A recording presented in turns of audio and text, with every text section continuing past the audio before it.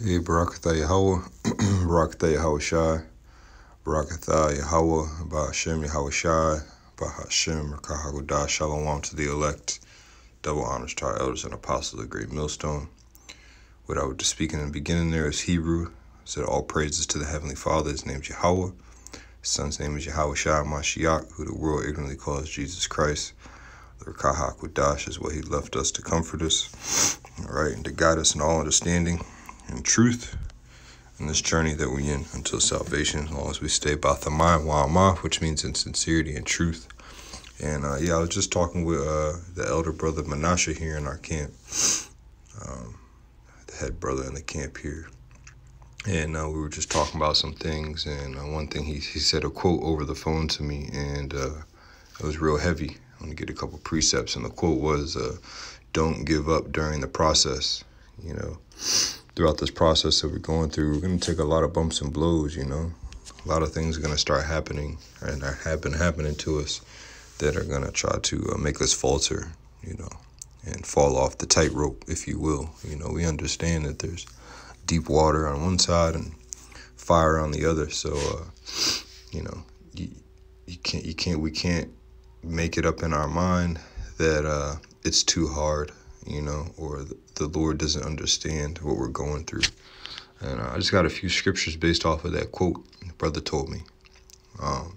First is 1 Peter 4:12. It says, "Beloved, think it not strange concerning the fiery trial, which is to try you, as though some strange thing happened unto you." And, you know, every brother's situation, they think it's super unique. It's not completely unique. Yeah, it's maybe happening to you and no one else in the camp, or you don't know anyone else that it's happening to. But you got to remember, nothing new is under the sun. All right. So, you know, what you're going through or whatever you're going through, you can't let that affect your final outcome. All right. 1 Peter 5:9. Whom resist? Let's start up. 1 Peter 5:8. Be sober and be vigilant, because your adversary, the devil, as a roaring lion, walketh about seeking whom he may devour. And that's the thing. You can't get devoured during the process, you know. A lot of the times we can see the roaring lion coming. You can hear his roar, you know, if you're being circumspect, you're being wise. You can understand the danger that's coming. You know, Scripture says a prudent man foreseeth the evil and hideth himself. So if you're sober and you're vigilant, you're watching, then this roaring lion, you know, you'll hear the roars, you know, and you won't give up during the process. You understand, all right, I have to fight. I got to pry this lion's mouth open like David did spiritually and just attack it. It says, whom resist steadfast in the faith, knowing that the same afflictions, now it didn't specify the affliction, right? It didn't specify what it was, but it just said the same afflictions are accomplished in your brethren that are in the world, right? So there's no strange thing, like the scripture says, as though some strange thing happened to you.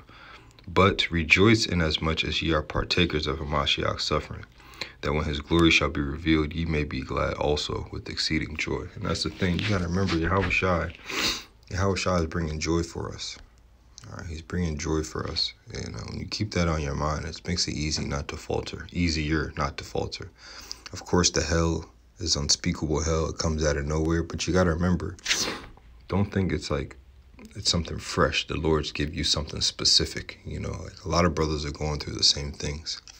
A lot of the same ailments, you know, a lot of the same tribulations with family, maybe wife, children, maybe with the job, you know, maybe with your chariot, your vehicle, you know, different things. These aren't strange things. You know, the Lord wrote it this way. We got to understand the Lord wrote it this way. All right. 1 Peter 1:7 says, that the trial of your faith may be much more precious than of gold that perisheth, though it be tried with fire, might be found unto praise and honor and glory at the appearing of Yahweh Shai Mashiach. So yeah, I just wanted to stress that point, you know. Don't give up during the process. Just remember these scriptures. All praise to Yahweh Shai, Ba'ashem Rakahagudah, Shalom to the elect.